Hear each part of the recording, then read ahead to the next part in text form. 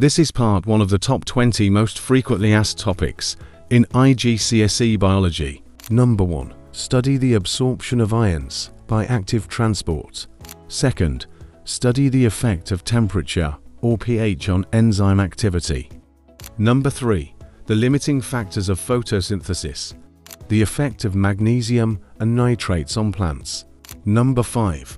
Learn absorption of nutrients through the investigation of Visking tubes. Learn the key factors and events associated with coronary heart disease. Number 7. Study the differences between passive and active immunity. 8. Learn the mechanism of breathing in and out. Learn about the events that lead to oxygen debt and how the body removes lactic acid.